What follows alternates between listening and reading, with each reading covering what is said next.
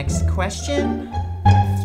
Okay, which Civil War general had the longest last name? That would be Brigadier General Alexander Schimmelpfennig. How many dimples are there on a regulation golf ball? 336, if I recall correctly. You do. Which animal's eye is bigger than its brain? Ostrich. Yes, such a smarty.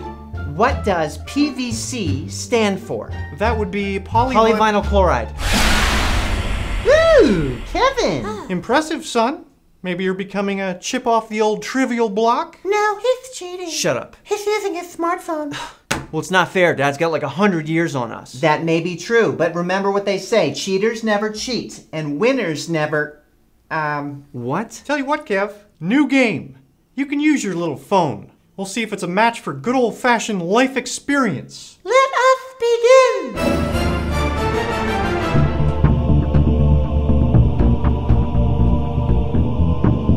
Gentlemen, here we go. How many bytes are in a gigabyte?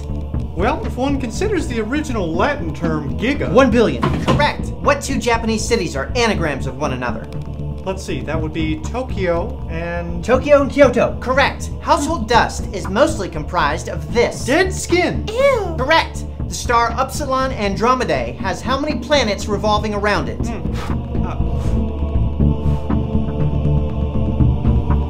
3. Correct.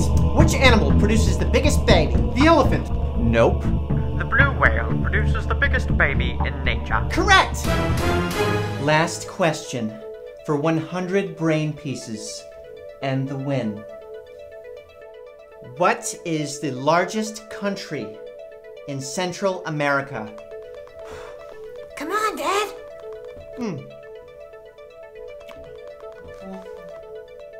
Got it. Nicaragua. I'm sorry. We cannot accept that answer. What, Dean? I believe that would be Nicaragua. That's correcto. Hey guys, Matt Koval here. A big thanks to Verizon for making this episode possible. They asked me if I could make a Fuplers based on their super fast 4G LTE network. And I said, hey, if you want to bring the good people another Fuplers, let's do it. To see a little mini documentary about the Fupler characters and how they kind of came to be, click the link below. There you can enter your own video to win some pretty heavy duty prizes from Verizon. Oh, you're in trouble. She says you've been acting up lately. She says you've been hitting boys in the face.